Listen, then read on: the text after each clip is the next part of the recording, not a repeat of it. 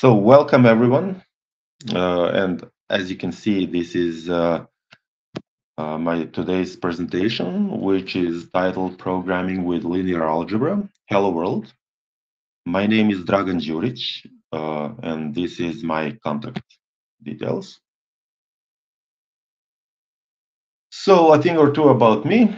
I work at University of Belgrade as a professor of software engineering, and I use Clojure since 2009. I wrote a couple of Clojure books, which are accessible at aiprobook.com. If you can send donations that support my work at Patreon at Dragan Rocks. Also, I write a blog, which is mostly related to Clojure and other related technologies that I use, which is accessible at dragan.rocks. The blog is free. And I developed some libraries written mostly in Clojure at uncomplicated.org and also on GitHub. Most of them are on GitHub at the github.com/uncomplicate. My Twitter handle is Dragan Rocks. So today's talk is motivated by the fact that most Clojure programmers, which are mostly great programmers, or at least really good enough programmers, are not very up to date or familiar with mathematics and application of some mathematical topics to programming. We are mostly, let's say, intuitive people when it comes to this. Most of us learned, for example, when linear algebra is in question, we learned it at the first year of university class, math class. We mostly learned to prove some statements and to calculate some matrices either on paper or with the computer, but with simple tasks, mostly using some examples that are really just simple examples for the purpose of learning mathematical technicalities. So by the time we become professional programmers, we mostly forget even these basics that we knew. So we can understand when someone speaks about linear algebra, but the details are far gone. But for example, 20 or 30 years ago, linear algebra was not really a hot topic in programming, if you are a general programmer, because this is mostly the thing that was used with statistics, with mathematics, but at that time, these were not so hot programmer topics. But lately, with the advances in deep learning, in artificial intelligence, in data science, in graphical tasks such as games and other things, these topics became mainstream. So lots of tools, lots of libraries use linear algebra underneath. Of course, maybe these tools are created in a way that you can use them even without understanding linear algebra and how they work. But sometimes, for example, you have to solve a new problem That's why when these come handy. So you have to understand how it works to be able to invent a solution. And sometimes it is a good thing to understand how the solution works, to be able to optimize it, to make it run reasonably fast. So these are two things that make this stuff more attractive now to ordinary programmers who are not specialized in mathematics or artificial intelligence or machine learning. That brings us to what is the my idea for this presentation. So my idea is to not to talk about high-level things and about attractive application and the newest artificial intelligence advanced and these more like hot topics, but to provide a programmer-oriented hello world. So let's forget about science fiction stuff. Let's see how to start your journey of learning linear algebra as one of the main building blocks of several of today hot topics in a way that is really step by step from zero to, let's say, something, not to neural networks, not to large language models, or not to image recognitions, but just to understand what are matrices, vectors, why they are important, how they are implemented, how they are used, in which way they are optimized, and how to transition from the domain problems that we are familiar with to domain problems that can benefit from linear algebra. So basically, I will try to structure this presentation in a way in which we can learn enough linear algebra and its application so we can start our journey. Let's see how to begin.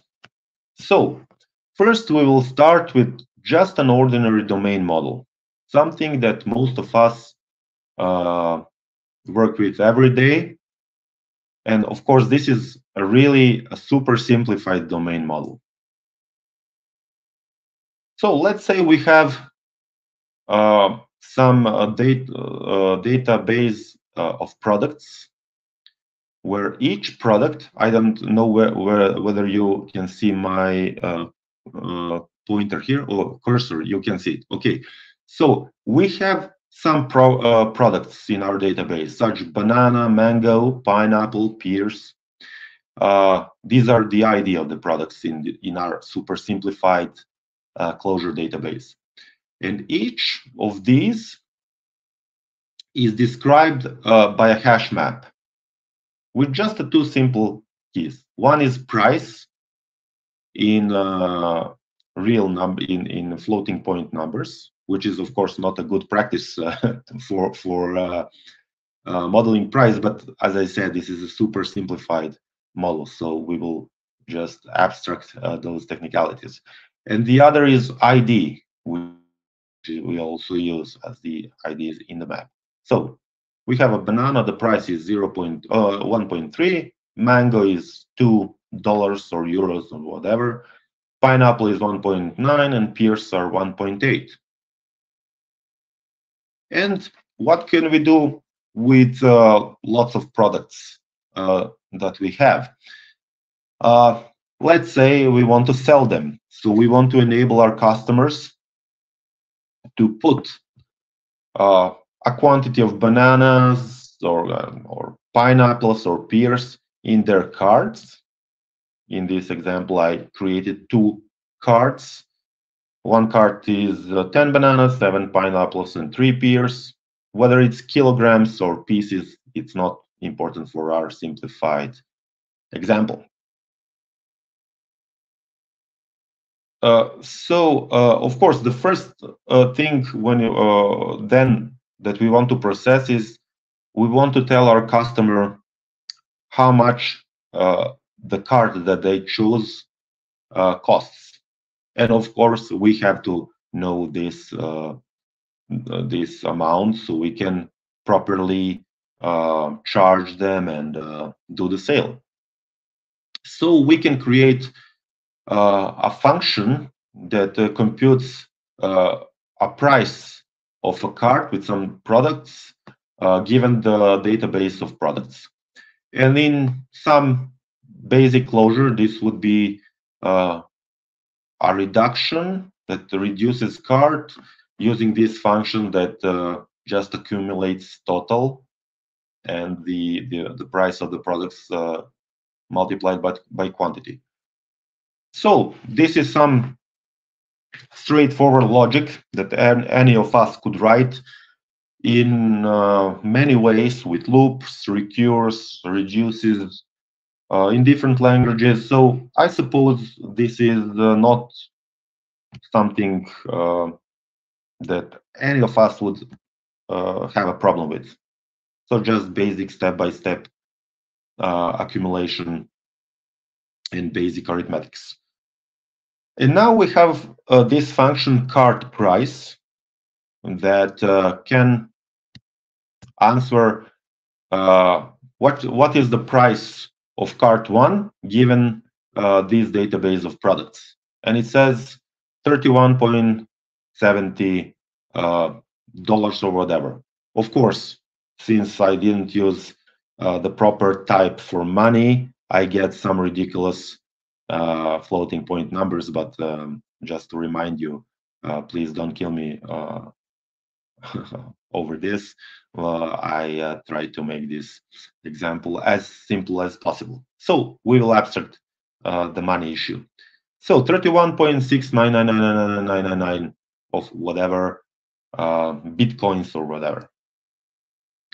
And of course, we can use this function many times over different cards and get the answers that we need, 23.7, etc.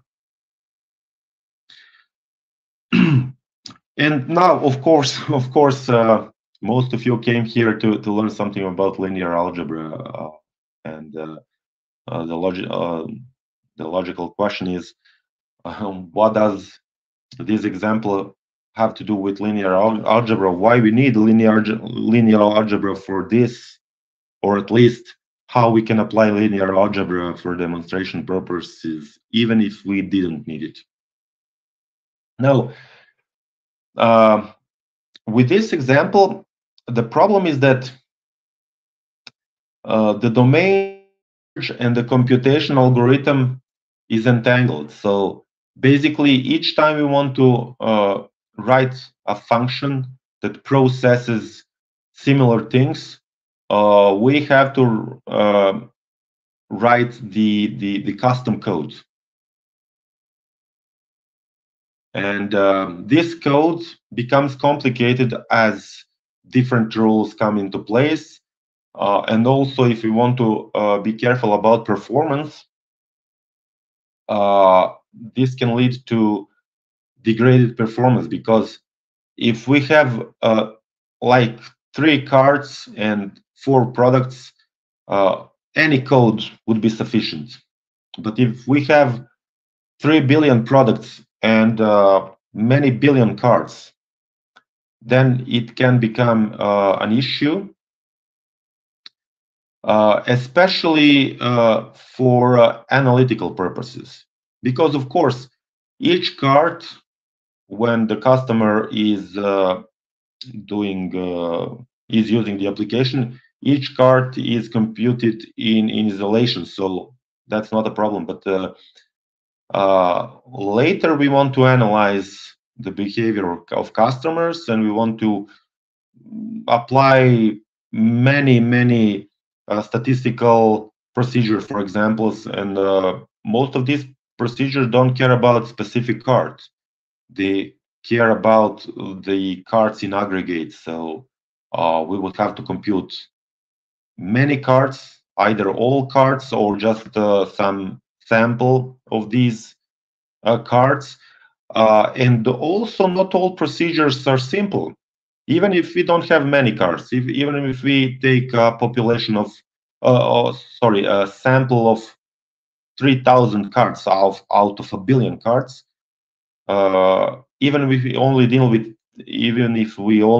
with 3,000 cards, maybe the procedure is complicated. So there should be many computations of these 3,000 cards.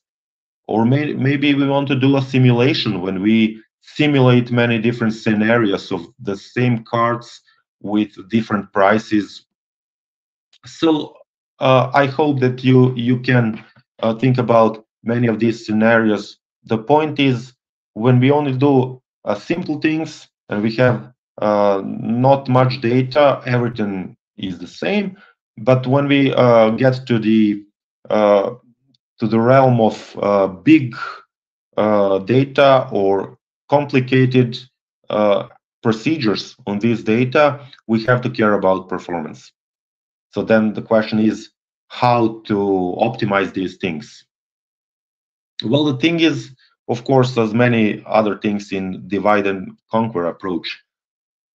And this approach says, why don't we solve similar things in general solutions? And that's exactly what mathematics did. Because these matrices and vectors and all the theory stuff that you learned in college or university, or just by yourself on YouTube, mathematics never talks about cards and prices and products. Mathematics is really good with abstracting things and extracting only the most relevant aspects of any problem, and defining it in the most general and the simplest way possible, and then solving and proving many relations between these simple objects. So linear algebra basically deals with many numbers that should be treated as one unit. This is not the official definition, of course. This is some simplification that will help you identify when linear algebra could be useful. Of course, when you have one number describing one thing, it's a scalar thing. But when you have more numbers relating to similar things, or you would like to treat it as a unit, then the stuff from linear algebra can be helpful. And one of the simplest operations with linear algebra is the dot product. So let's say that the same example is transferred to vectors. So a vector of product prices is this vector of four things. And you will see that I'm using closure vectors here. So not formal vectors, but just the closure vector as a collection of four numbers. So product prices are separately put in a vector. The first card just put the quantities in a vector, and the second card put the quantities in a vector. And then the dot product is abstractly defined as a scalar, one number, that is the result of this operation. And we will not delve into the mathematical definitions, just in the way, I'll just show you the way that is actually computed. So if we have two matching vectors of four elements, we will get the scalar or dot product by first multiplying each of these elements of the vector in pairs, and then adding all these partial products, and we get the scalar dot product. It is one number. So in this case, I can write this function in a more general way than the previous one. You remember the previous one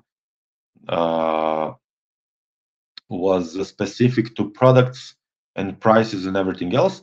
This one is much more general. I say I first map x's to y's, and then I add all these elements and reduce them to one number. And we can try it with the actual cards and products. For example, this is not the actual card. Actually, this example is just with two random vectors. So, for example, if I have a vector of 1 to 3 and another of 4, 5, 6, the dot product is 32. 1 times 4 plus 2 times 5 plus 3 times 6. It should be 32, yes. And just to remind you, all this code is the code that you can evaluate in Emacs or Visual Studio Code or any other Clojure environment. I have just put it into a presentation to avoid any possible technical issues during this presentation. So it's the same as me evaluating this in Emacs, in my Emacs REPL. So the whole code is here. Nothing is left from what I show on the presentation. So the same function can be called with the database of product price and the first card, and we get the results 31.69, the same as in the example when we wrote the custom Clojure code. Another card, and again the same result. And now we can use this to actually compute the total sales of all cards. So if I put all cards in a sequence, I can map over it with this general function, and I can call the reduction on it, and I get the total sales of my web store and get 55.39. So as you can see, the fact that I used the dot product function, the custom-made Clojure implemented dot product function, integrates well into the overall Clojure way of writing code. So I didn't have to commit to any specific framework or to any specific solution that would distract me from what I do normally.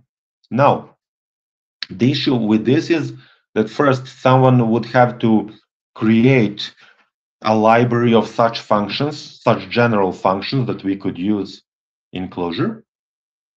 So lots of work, because there are lots of these functions with different application specifics.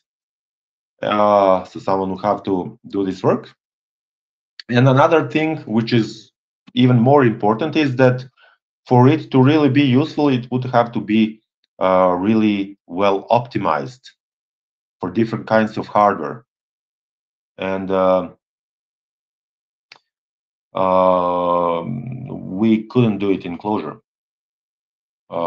So the solution is to use a library of linear algebra operations.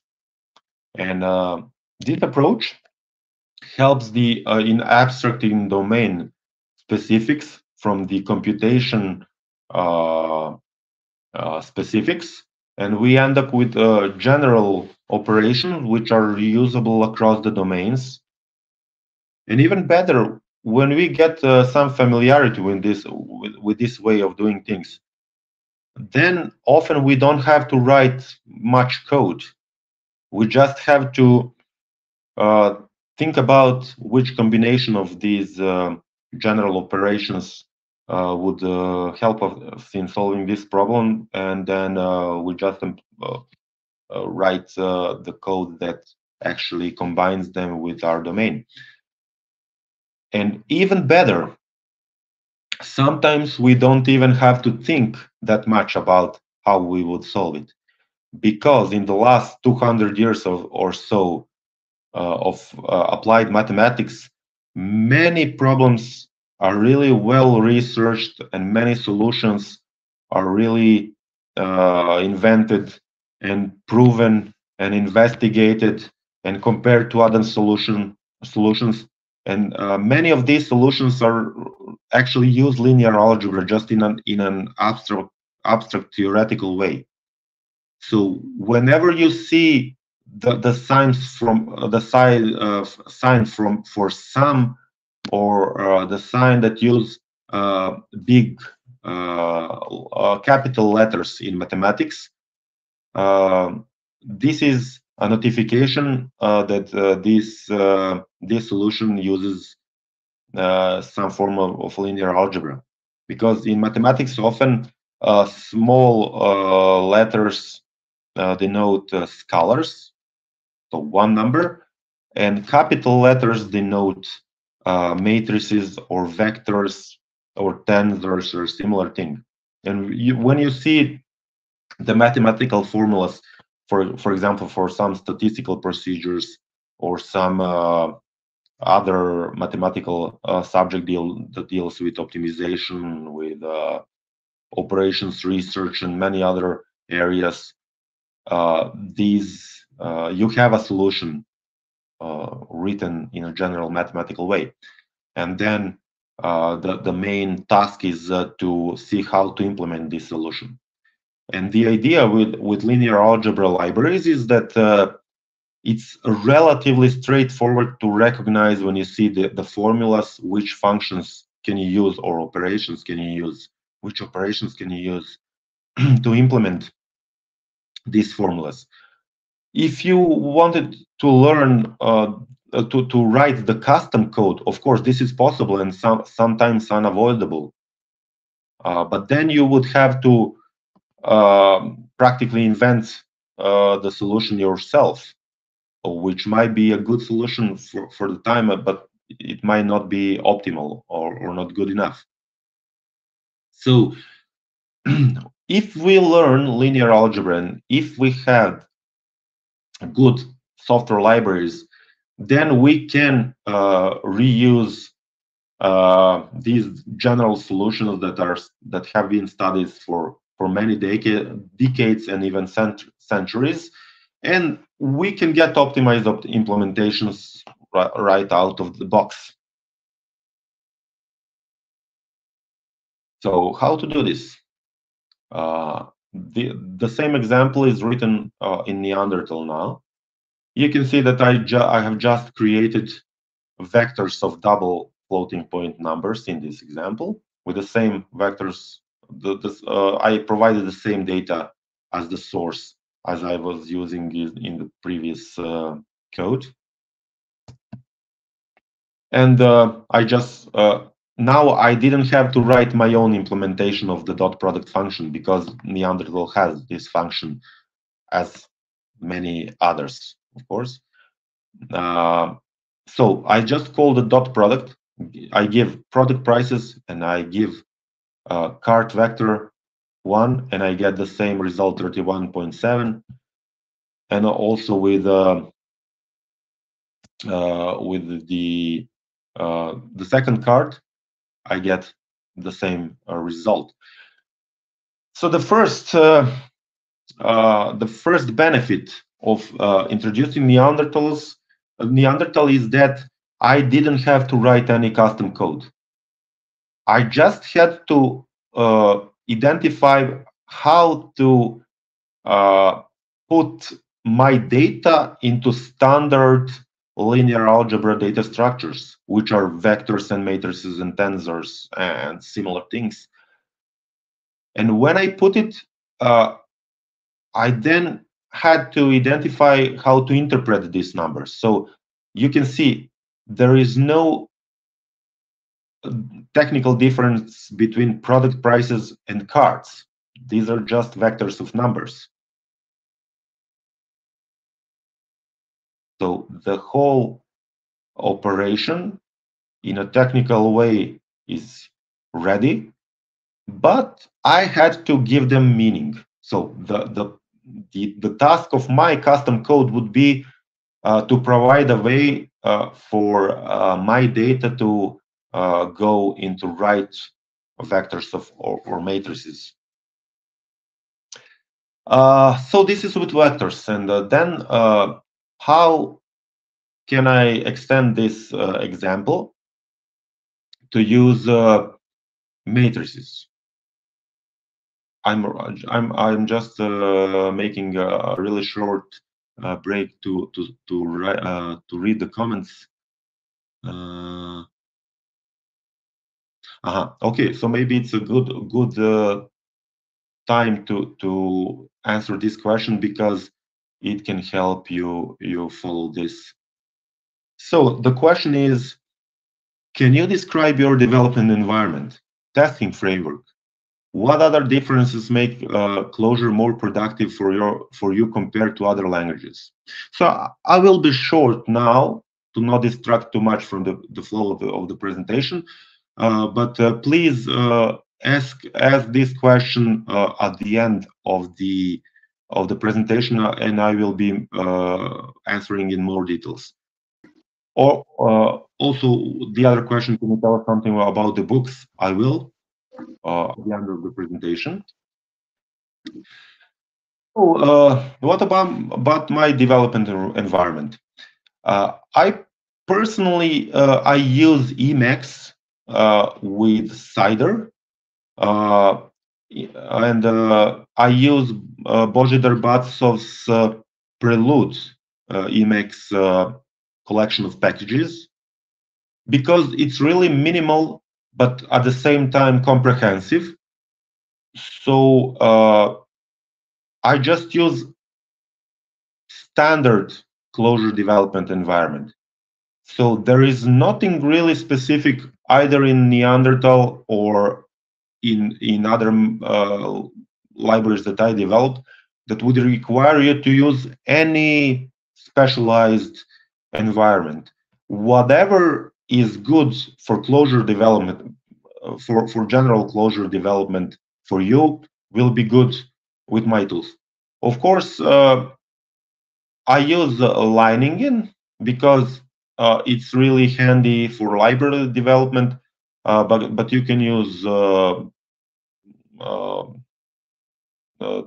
Clojure libraries that are similar to Leiningen. And of course, for a testing framework, those of you who have read the code of Neanderthal or other uncomplicated libraries, you would see that I use Midge and not Clojure test. But this is really my preference. You can use Clojure test for your tests that use Neanderthal the same. So there is nothing specific here other than Clojure. And the one thing, of course, there are many things that I might say that make Clojure more productive for me compared to other languages. But if I have to take one thing out and really make it shine, it would be REPL-based development, because in developing these libraries, I had to integrate many exotic technologies, most notably CUDA and graphic development environments, which are based on C++ and some really nasty extensions of it and really specific things. But the libraries that I develop for integration enable me to develop with CUDA in the REPL. So, for example, if I write some custom CUDA code, I can start my Clojure REPL.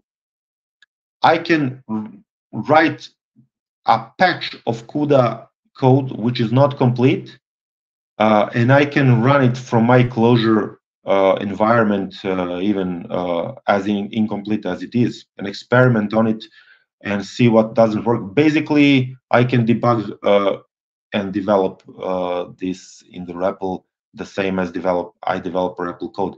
And this is really that I'm not aware that you can do in Python.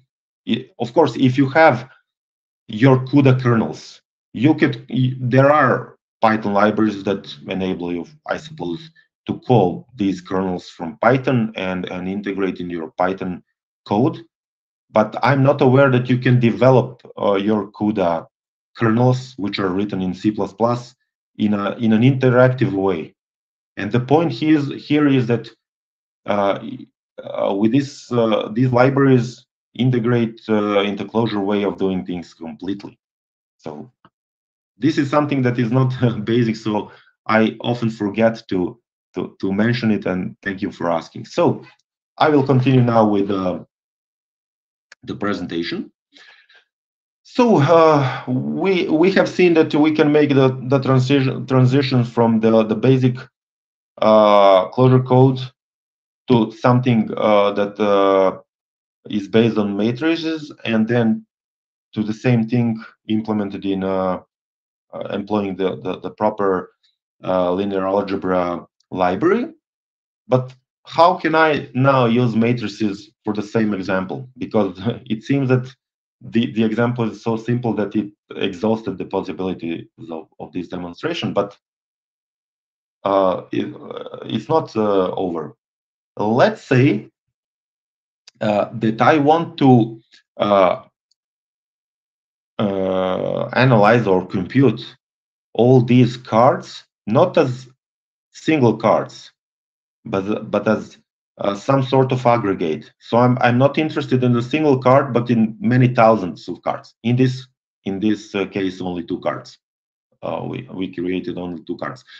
So the first thing that I can do is put these 2 cards into a matrix. So I don't have 2 separate objects, but 1 aggregate object. And I can, when I create, I will first create an empty matrix full of zeros for this example, but of course there is a way to load your data into a matrix when you create it. I just wanted to keep this totally simple and basic. So I create a matrix, and I can use an existing function to copy the first card into the appropriate row of this aggregate matrix. So the first row will hold the data of the first card, and the second row will hold the data of the second card. So this is just to make sure that we transfer the data properly.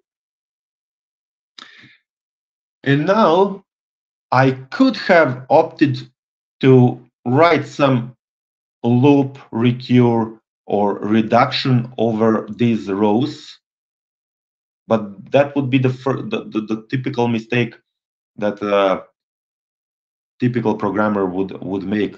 A typical programmer who is not aware of linear algebra, etc., etc. So the fact that I transferred the data into a matrix doesn't optimize anything by itself. If I then continue to extract the parts of this matrix and compute them myself, the proper way would be to see whether there is an existing function that could do the same thing that I want to compute. And in this case, we should not write our own loops reductions over these rows, but we should recognize that the same computation can be done by matrix vector computation, because this is just a bunch of dot vector products in theory. So this function exists in Neanderthal, of course. It's called MV, which is short of matrix time vector. So you can see that it can multiply cards and product prices. And the better interpretation is that we want to transform product prices by cards. But this interpretation requires some knowledge of linear algebra, so I'm avoiding it specifically. You can learn this from my books and other linear algebra books. What does this function do? It transform the product prices, but these two cards in one step, in one operation. So we get our two numbers that we are interested in, 31.7 and 23.7, with just one function, general function call.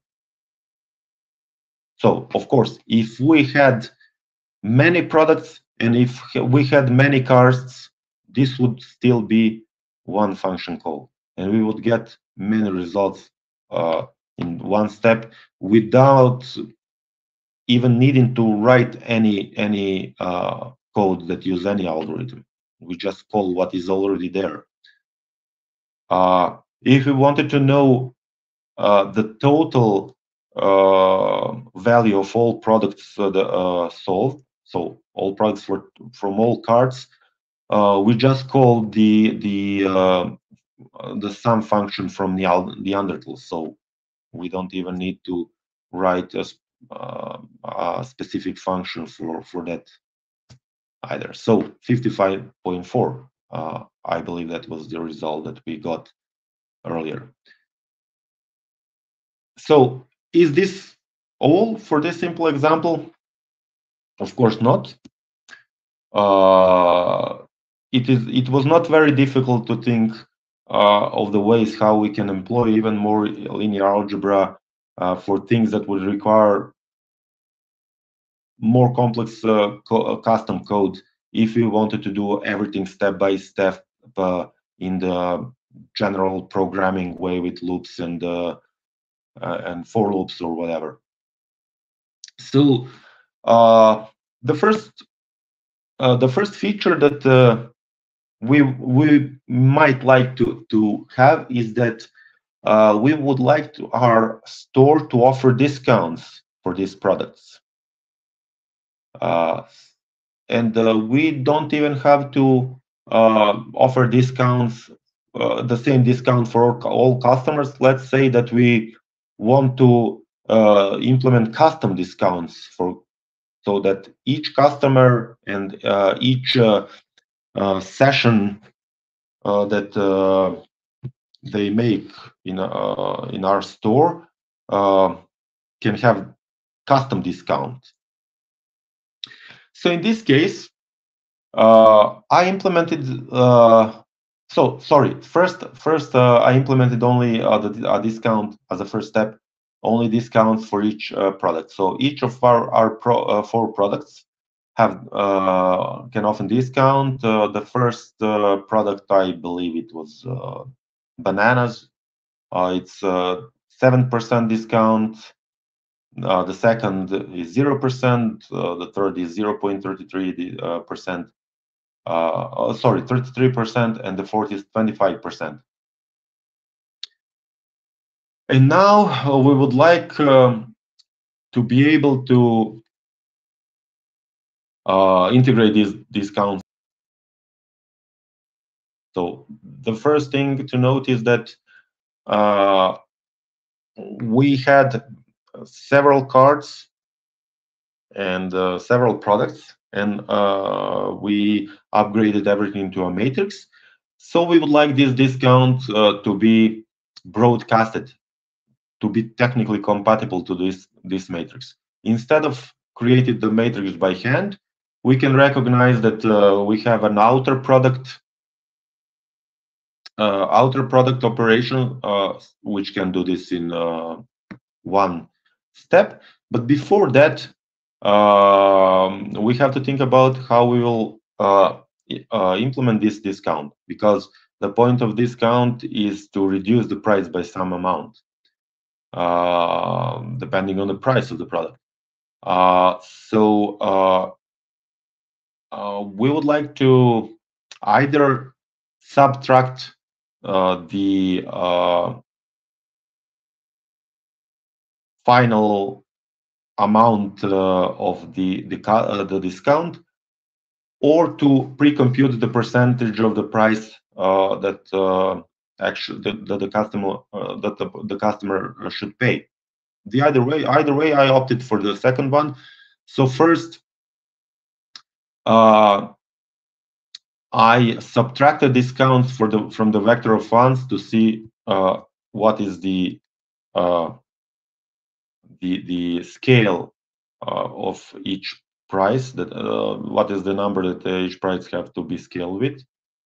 So 75%, 0.67, 0.75, etc. And then I multiply this scale with product prices to see what is the price that the customer, the final price of each product that the customer has to pay. So instead of 0. It was 0.4 or something like that, or 0.3, 0.3, I think it was bananas. Now it's 0.21, 2, etc. So I also use the standard linear algebra operations or vectorial matrix operations to compute the final prices. And then I repeat the same code. The first this snippet was just to show you what I'm doing, and this is the snippet of the whole operation of discount the products. So I transform it by cards, and I get the answer. So the next thing that I can think about is that I would like to simulate different hypothetical discounts to see how much my store would earn. So suppose that I know that customer will put some products into the cart. I would like to compute how much money my store will earn from this. So basically, I can create many of these hypothetical combinations of discounts, and the same code that I already wrote can now give me all these answers. Before that, I have to upgrade this discount matrix to be I have to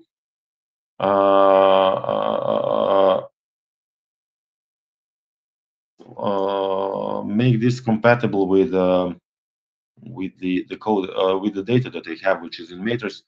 So I have to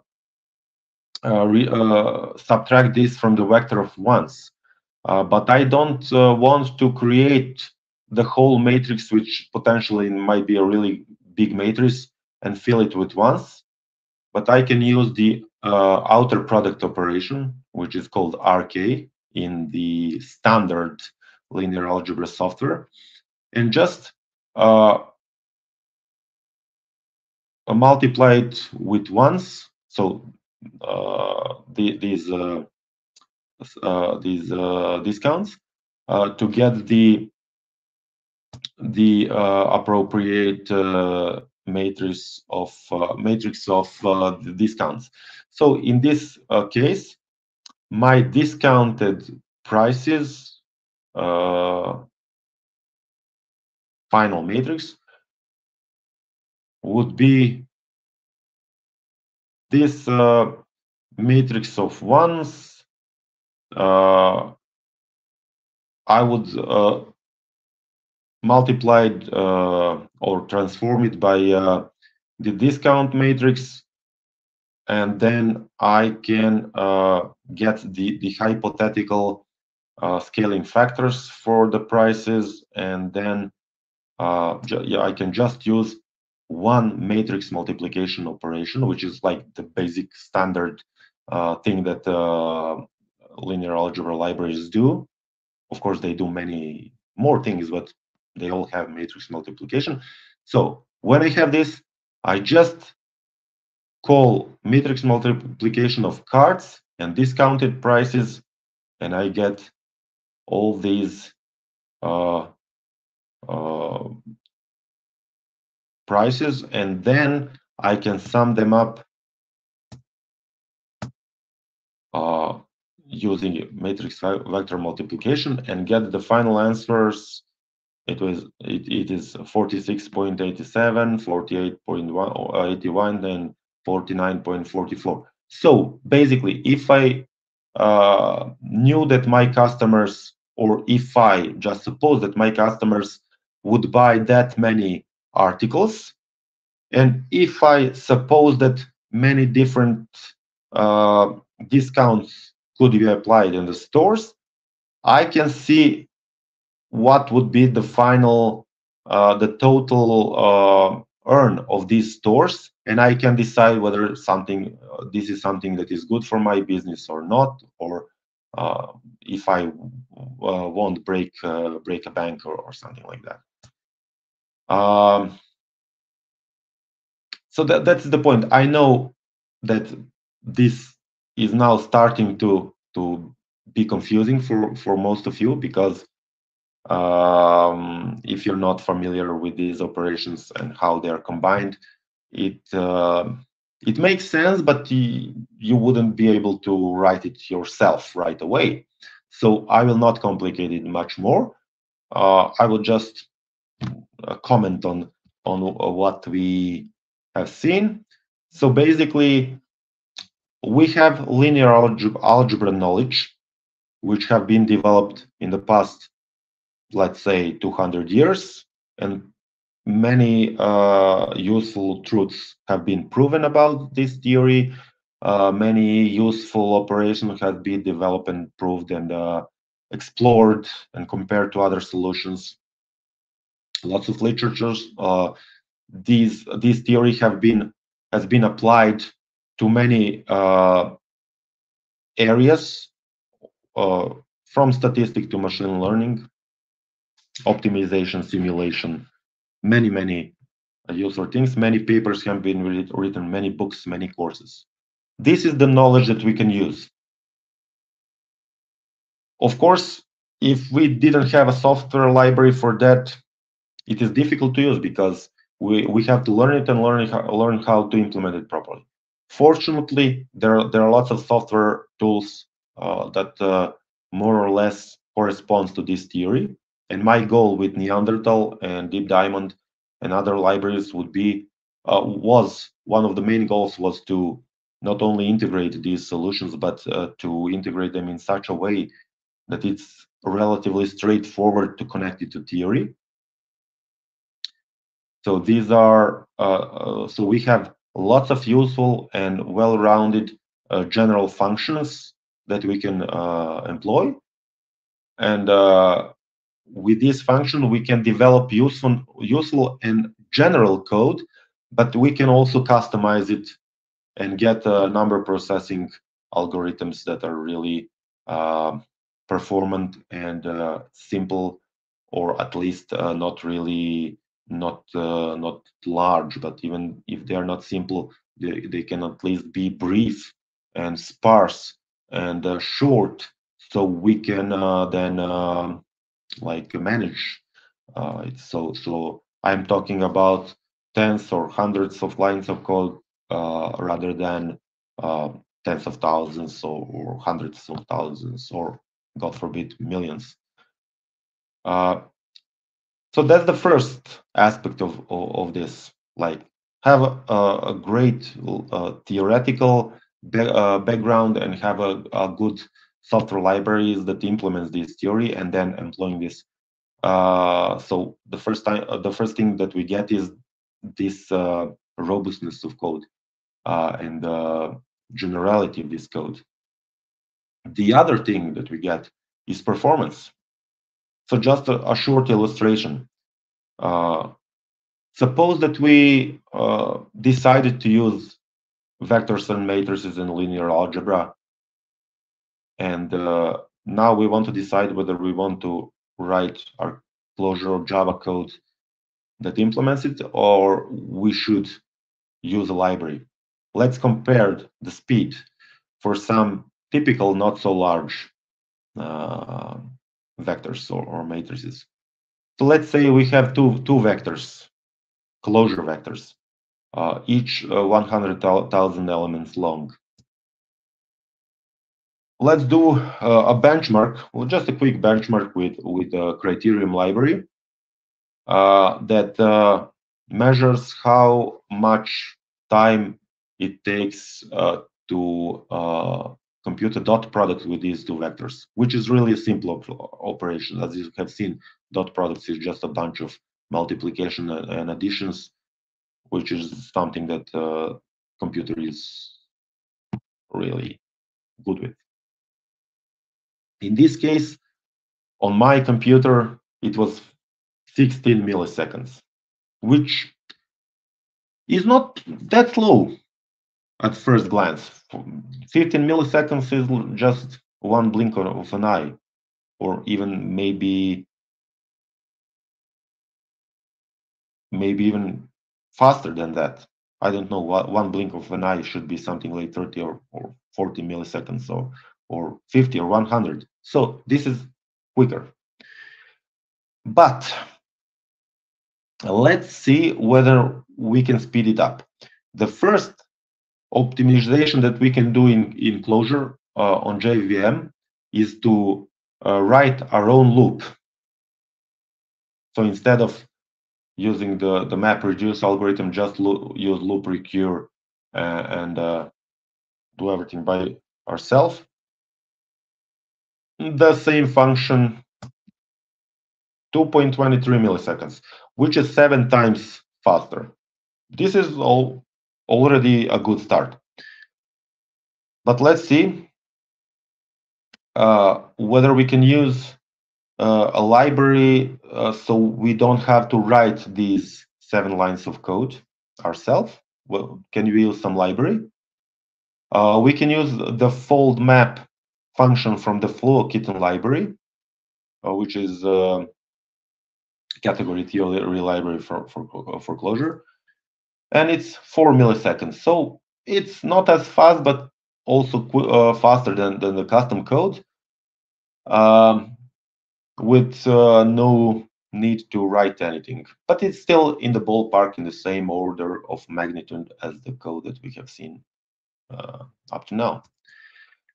Let's say that we identify that the problem is the Clojure data structure, Clojure vector, because it uses objects, and we know that Java is a bit faster when we use primitive numbers, and we avoid boxing and unboxing of our numbers. So we do another loop recur with the primitive arrays. So we had to switch the data type to primitive Java arrays. But then we use Clojure functions for working with arrays, do the typical loop recur, and then we create these to the double arrays. We call the same function with this data structure, and we get 79 microseconds, which is a lot faster than the previous code. It's something like 20 times faster than the optimized loop recur in Clojure, but 200 times or so faster than the first code, which was 7 milliseconds, if I remember correctly. No, it was 15 milliseconds, yeah, 200 times faster. So just by going from Clojure vectors to Java arrays, and from Clojure loop recurs, from Clojure MapReduce to Java loop recur with primitive arrays, we sped our code by 200 times, which, when the difference is between 15 millisecond and 80 microsecond, it might be the same. Maybe our threshold is 2 seconds for the task, so it's good enough. But if you go back in time, 20 minutes in time, and remember that we started with simple vector operations, and then we introduced matrix operations. The thing is that this can blow up really fast and blow up exponentially. So it's more typical that our custom code would run for 2 days, and the optimized code would finish in 2 hours or 10 minutes. And this is a big difference, because if we do something really valuable, our customer may accept to wait for 10 minutes for the answer, but they are less likely to be able to wait for 2 days. That may be too late for the answer. But we didn't use Neanderthal yet. Let's see how fast it goes with Neanderthal vectors. So I created the same vectors in Neanderthal, and then I used the dot function. So I didn't use the custom. It didn't need to write the custom code. I just create my data and use the standard function, and it's 8.57 microseconds. So even the first code that was sped up many times is now 10 times faster, and 100,000 elements is really a small amount of data. Typically, we would have much more to do. So the next logical step is, we heard that GPUs are really much faster than CPUs, and that the recent advances in artificial intelligence and machine learning have much to thank to GPUs. So logically, let's take our 100,000 vectors, our vectors of 100,000 elements, and run it on GPU with CUDA through Clojure, of course. And let's see. This is the complete Clojure code. As you can see, the useful code is the same as before. I use the same Neanderthal dot function. I use the same criterion with progress reporting quick bench. I use the same vector creating code, etc. The only difference is I have to set up the CUDA environment. So the code can decide which of the available graphic cards it can use, etc., etc.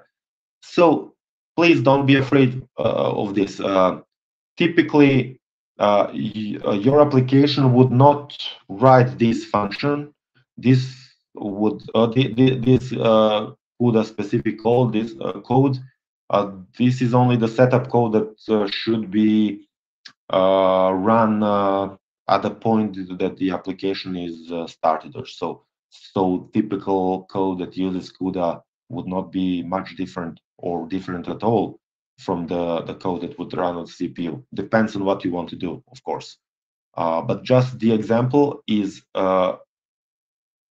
self-contained, so I had to include this setup in the example itself. So it looks like it's more complex than the previous code, but really the meat of it is it's the same. So it's 22 microseconds, but isn't that slower than the previous code? What is this doesn't look right. Okay, it's faster than the Java arrays, but why it's slower than the CPU Clojure code? Of course, for those of you that attended some conferences when I presented similar examples, know the answer, but let's see what is the thing. Before that, I will just show you that Neanderthal also supports OpenCL, which is a different standard than CUDA, which is more general. So OpenCL can run on AMD computer graphic cards, on NVIDIA graphic cards. It has its drawbacks and its advantages, but the code, apart from this setup, context setup, the code is the same. I just call the general dot function. I don't care where or how it's computed. But it's also not faster than the Neanderthal CPU code. Now, why is that so? The thing is that GPU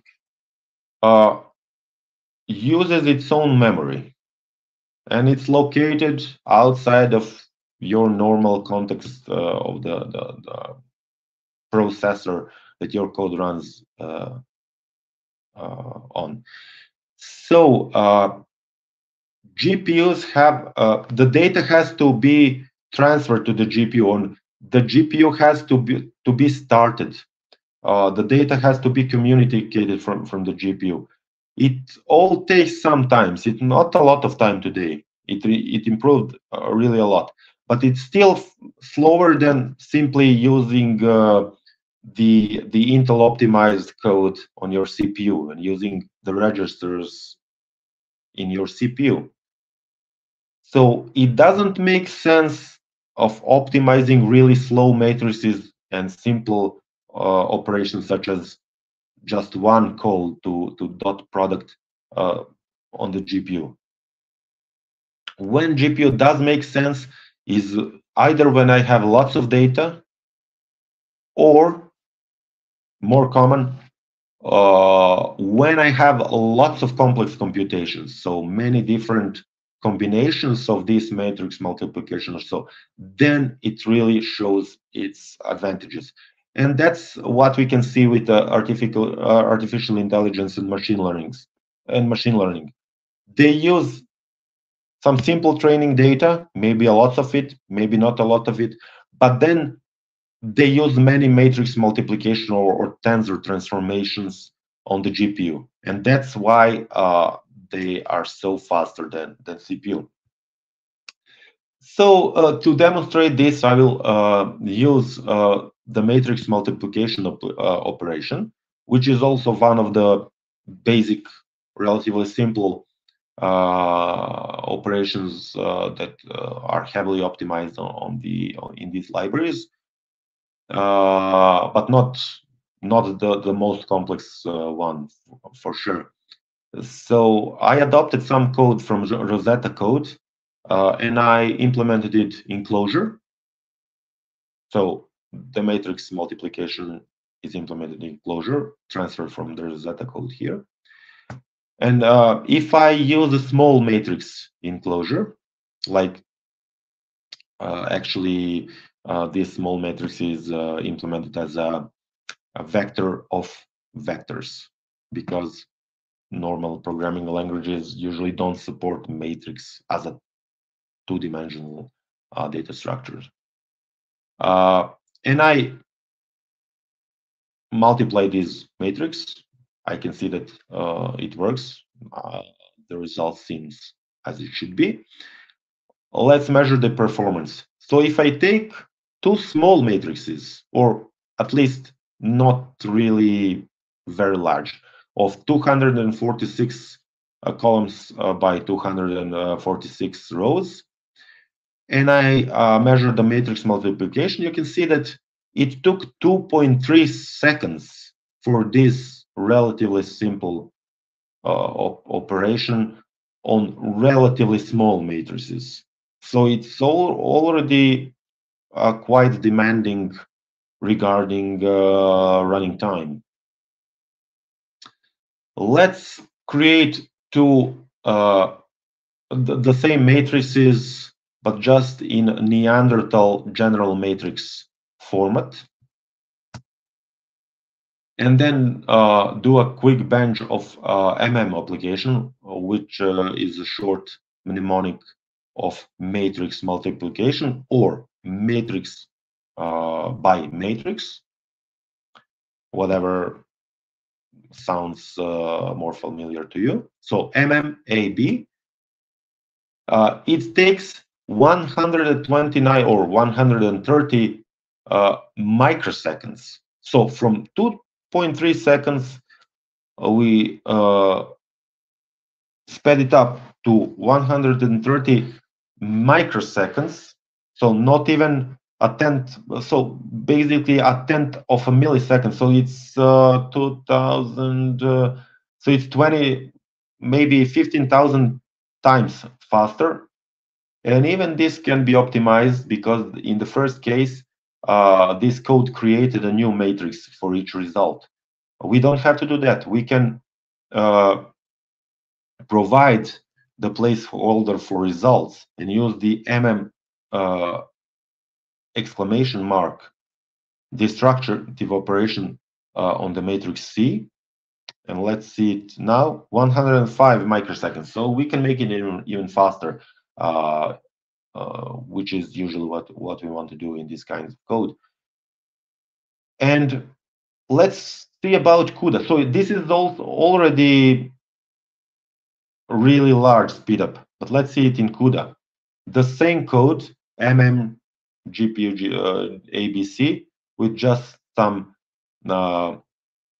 context code and creation of data and the automatic release of this memory, so it doesn't clutter our GPU.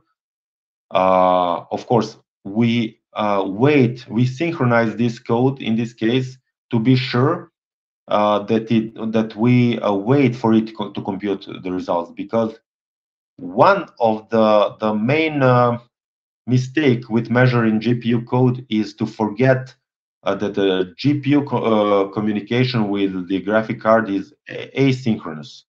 So in this step, we tell our GPU to multiply these two matrices, but then the code returns control to us, so we can continue doing different things even before the GPU even started maybe to compute these matrices. So here we make sure that our GPU waits for that our REPL waits for GPU to complete the code, return a result, and then we measure it, and then we get 14 or 15 microseconds. So we sped it's 7 times faster than the CPU for the same matrices, which are not really large. And for big matrices, the difference becomes more notable. So for example, if we have two matrices of 8,000 by 8,000, on the CPU it's 2.8 or 2.9 milliseconds, even though the CPU has several cores and the Neanderthal uses Intel's optimized implementation provided by MKL, etc., etc. Everything is as fast as it could be. So the CPU is 2.8 milliseconds, and GPU is 112 or 113 milliseconds. So it is something like, I believe, 25 times faster or so. So the point is, the more complex the task, the more complex these optimized operations that you use in your implementation, the difference between CPU and GPU becomes more notable. So if you have relatively small data and you have relatively simple implementation, it doesn't pay off to employ the GPU. But as your data becomes bigger and as your operation become complex, and as they use more matrix multiplication and matrix vector multiplication and other well-optimized things that are suitable for GPU, your code would benefit more from GPU. Of course, the point is, sometimes you can write the whole algorithm with Neanderthal. That's great. Sometimes some pieces are missing. You have custom requirements that you cannot cover by using general linear algebra operation, but my libraries are implemented in a way that you can mix the general code that you can use, and to just provide the small pieces of specific domain specific code that you can either implement in Clojure, or for some cases in CUDA kernels or so. And I use this. I used what I preach. I used in Neanderthal and Deep Diamond, and you can see examples that you can use for learning in the source code of Neanderthal Deep Diamond. And of course, it is not easy to learn this all by yourself. That's why I wrote 2 books, which I will be telling you more now. I just wanted to read the new comments. So we got a few more questions. One is, assuming more people will start building libraries on top of Neanderthal, what would you hope to see most in a stack of numerical libraries built around Neanderthal? It's a great question, Daniel.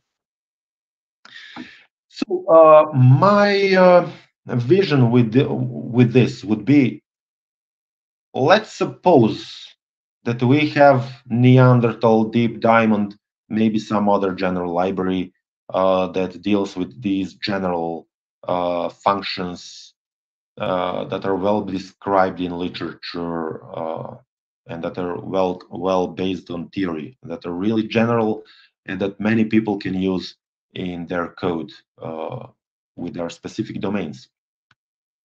So then, what is the idea? The idea is there are lots of domains that use linear algebra. Most obvious is statistics.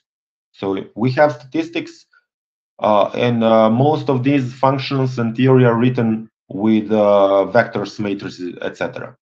So instead of re-implementing this statistical function in our custom code, why not implement a statistic library that is based on Neanderthal, at least partly, or on Clojure CUDA or on other libraries?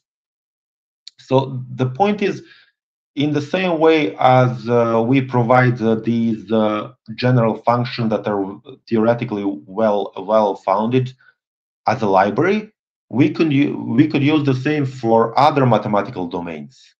So the programmer who create custom code don't have to reinvent the wheel each time, but that they can use the ready-made optimized libraries.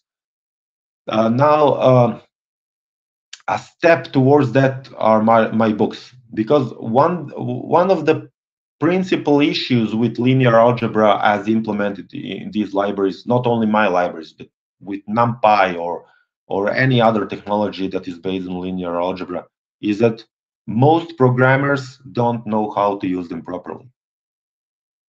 Because most programmers who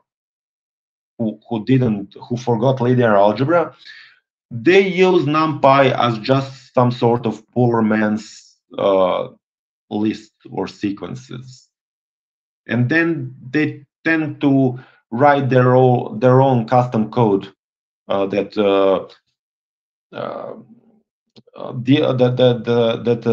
computes each of these elements by itself.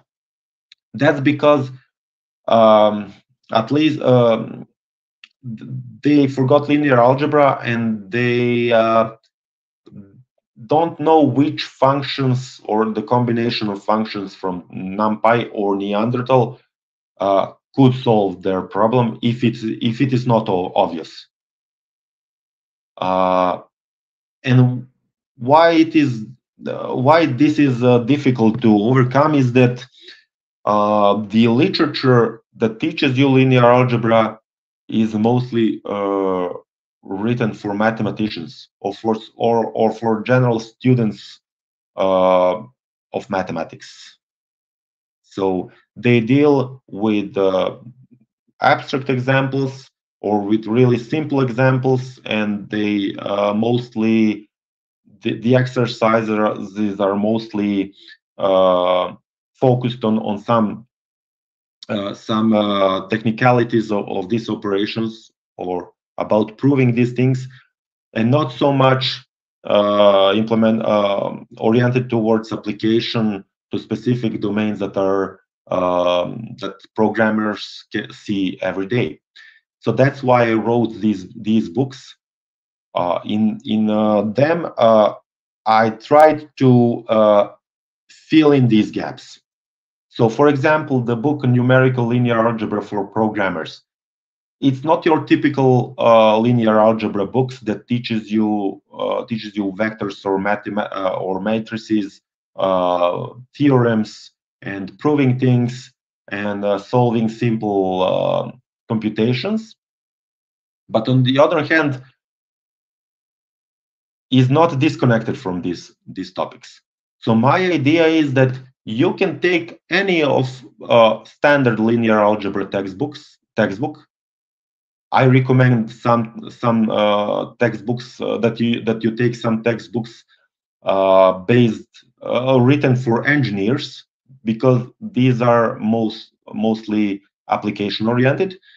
And then following this book, I show you that how these uh, standard building blocks of mathematics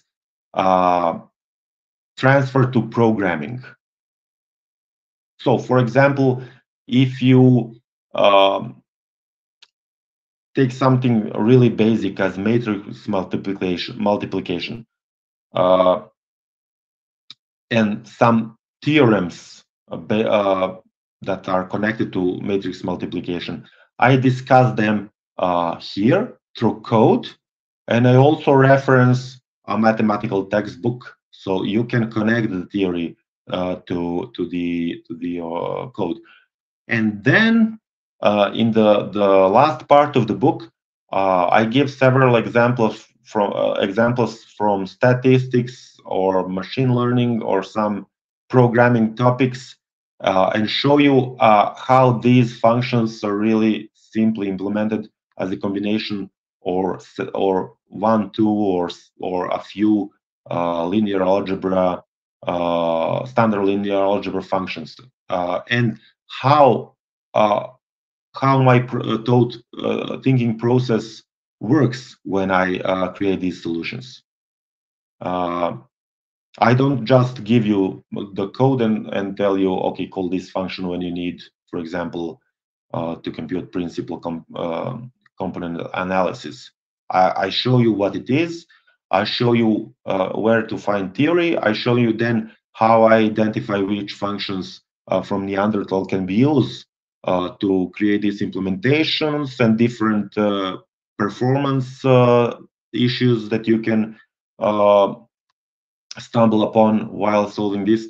So basically, this is some sort of tutorial that takes you that assumes that you only know how to program, and then I'll show you each step of how you can build your knowledge and start learning some of theory and some of theory applications um, in Clojure with these libraries.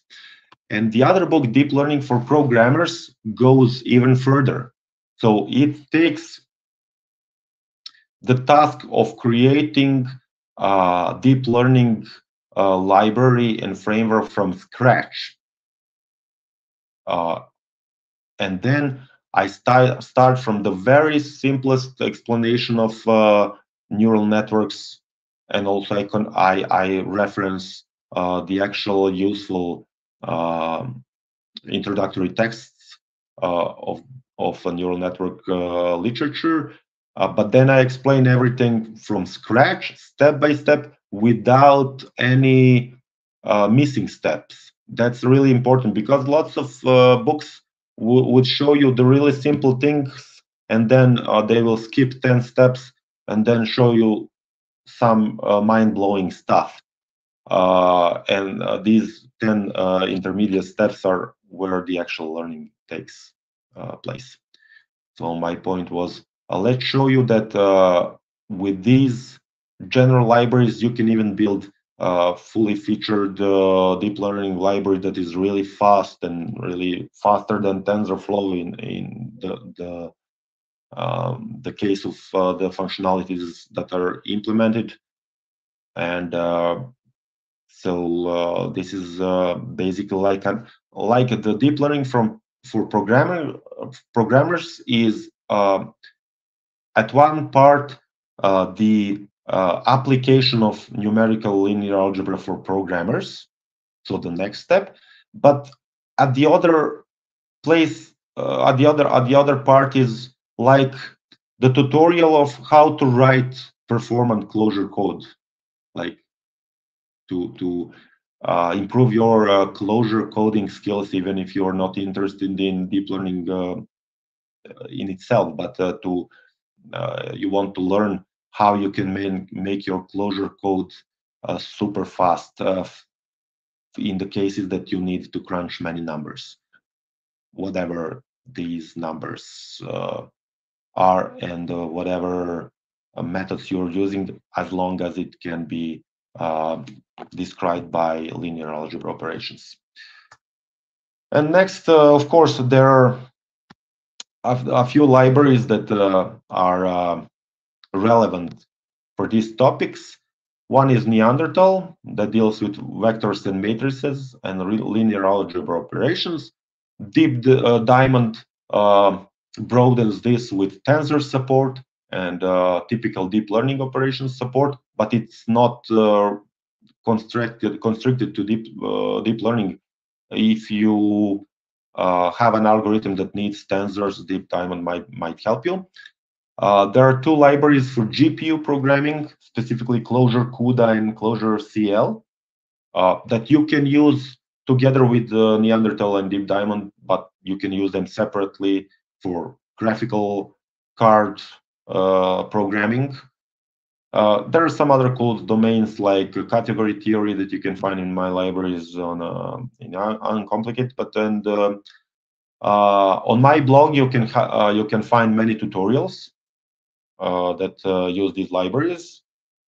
There are these two books, and of course I developed this by myself. So I'm sponsoring this. Also, Clojurians Together was really generous in providing me several funding rounds, and really I have to thank them for sponsoring me and also sponsoring many other programmers. So if you can provide some funding to Clojurians Together, please do, because they're really doing a fantastic job. Also, I accept donation on Patreon, and actually these two books on this Adders AI Pro book, I write them and they are not open, unfortunately, because I use all funds that I earn through these books for developing these libraries and the materials. Some of these materials are free on my blog, but unfortunately I cannot open them all, because the practice showed that when everything is free of charge, then people are not really motivated to contribute financially, and then it's really difficult to develop this, because it takes really a lot of time, because really this is some specialized Clojure code, and it's not something that you can write in 3 afternoons or so. So I will thank you all for listening to this presentation.